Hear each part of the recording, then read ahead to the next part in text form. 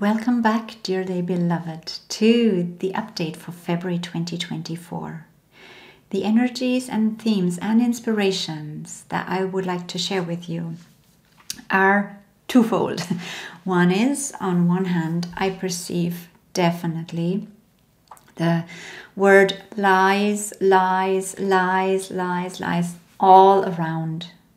It's what comes up when I tune into this month and into the next couple of months and probably years. That's very strong. Now, it's nothing new, right? But it's going to intensify. We will be surrounded by lies. And this will cause so many people to make wrong decisions because they believe lies. This will also cause many people to start searching for the truth because they will be disappointed by discovering that they were being lied to. Many will discover that.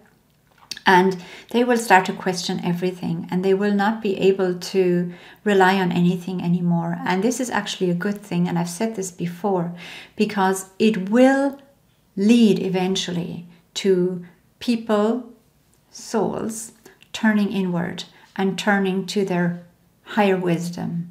We are all connected to the field of consciousness, which is the field of truth.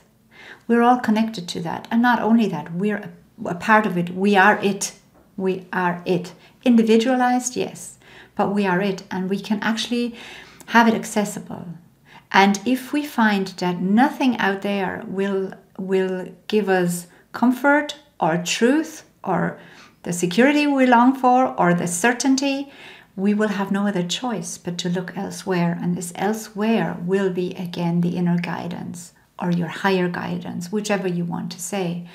The truth, the eternal, never-changing truth, no matter what's going on in the world.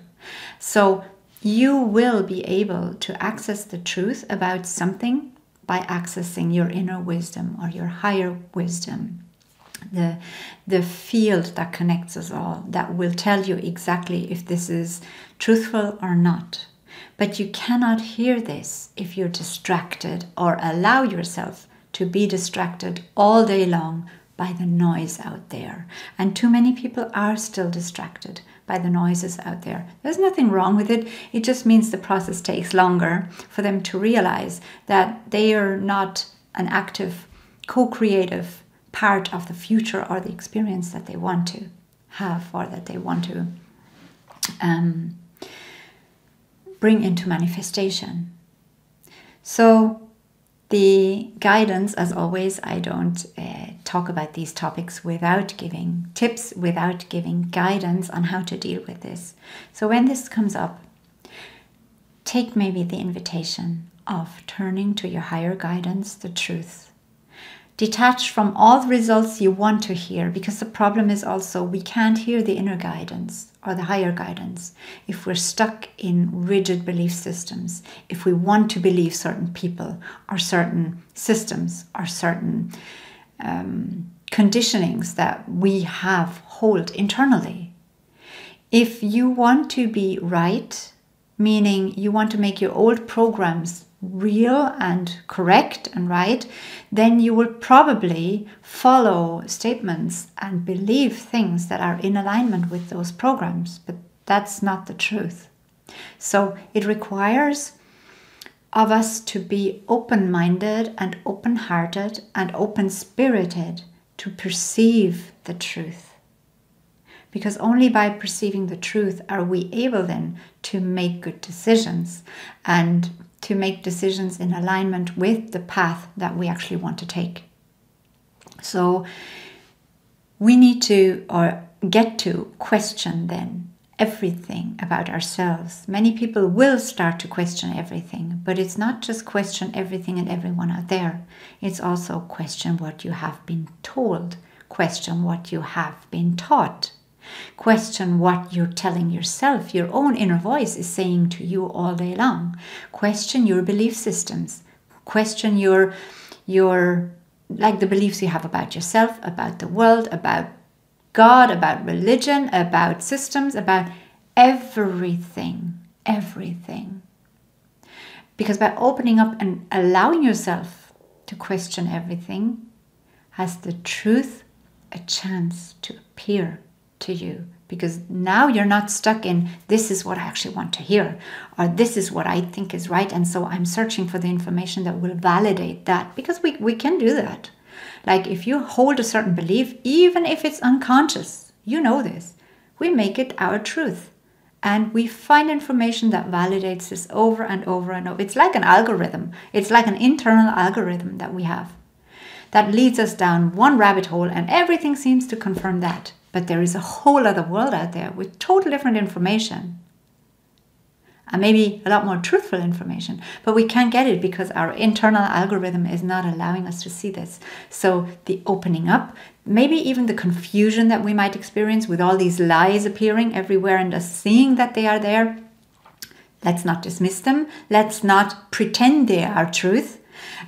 Because that's what we want to hear or what we need to believe. If we detach from needing anything, from wanting anything but the truth will become your ally and will make itself known to you. It will become your sister. It will become your companion. But we need to open up to that. And so the next thing that I want to share with you is also a topic that I've been seeing since 2020, early 2020, is this topic of freedom, right? Now, again, this is nothing new, but this is coming up stronger again. We will sense this going on globally. The pursuit of freedom and the pursuit of oppression and trying to suppress freedom in every way possible amongst humanity. That's one major theme about what's going on right now.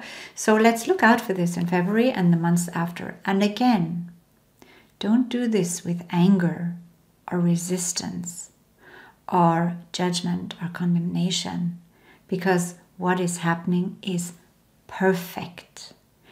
The old needs to come down for the new to arise. Old systems, old belief systems, old ways of thinking, working, don't work anymore. And if we don't see it, we can't change it.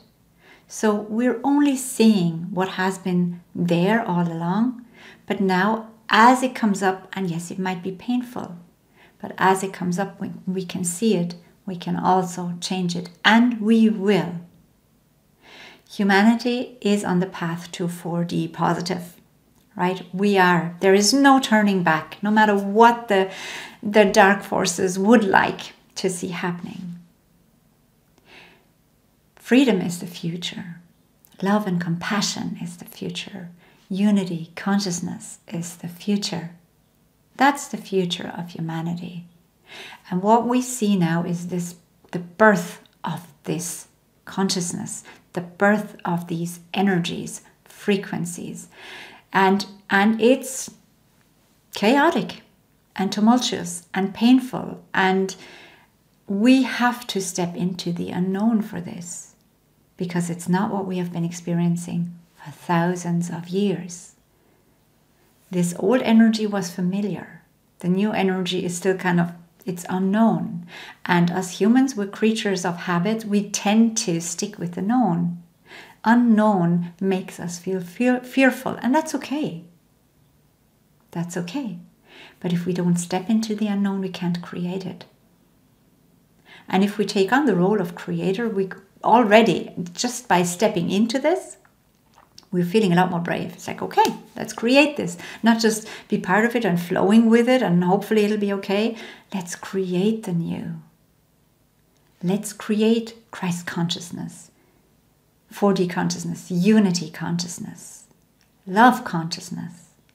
Let's create it on the planet. And this is why everyone is so important right now on this planet.